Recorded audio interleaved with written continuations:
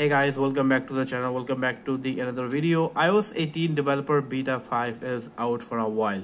In today's video, I'm going to talk about the performance, the battery life, and how this is running. Also, I'm going to talk about when we can expect to see iOS 18 developer beta 6. Well, these are some of the topics that I'm going to cover in this video. And I'm going to start with the performance, and for that I'm going to show you a Geekbench score of the iOS 18 developer beta 5. So for that, go to the Geekbench application over here. This is the latest score of the iOS 18 developer beta 5. As you can see, 2324 on a multi-core, 2324 on a single core, while 5622 on a multi-core. If I compare single core with the average iPhone 14, the scores are quite really good. It is better on iOS 18 developer beta 5, as you can see according to this. And if I go to the multi-core over here, it is again a much better score than the average iPhone 14. Now these scores are the sign that Apple is trying to bring stability. They are trying to improve the performance with every other version is releasing. Also, these are quite the best score.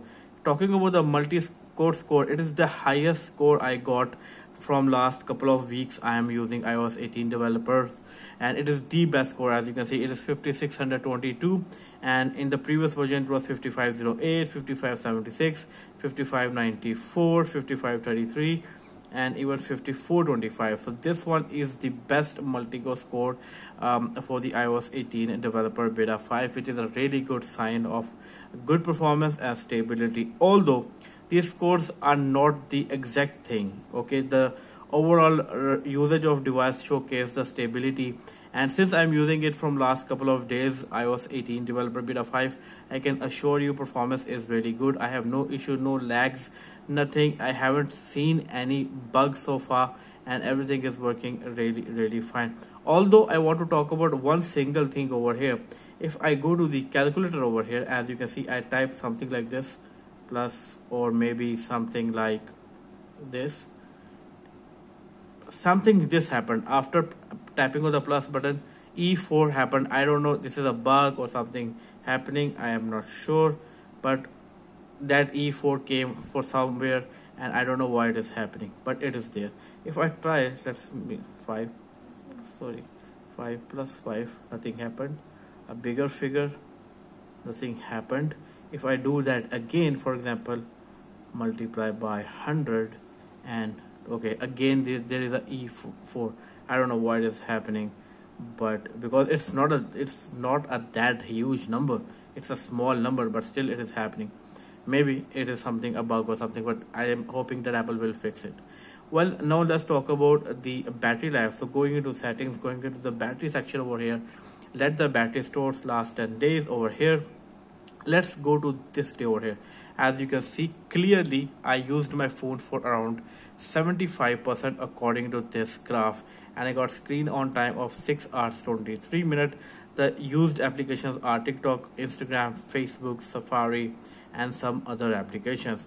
If I go to some other day over here, as you can see, I have almost touched the 75%, so I'm considering it 75%. And over here it is 8 hours 4 minutes, which is insanely good. And over here, these are some of the applications which I used: Instagram, TikTok, Safari, Snapchat, WhatsApp, Netflix for a bit. And as you can see, battery life is quite decent on the developer beta 5.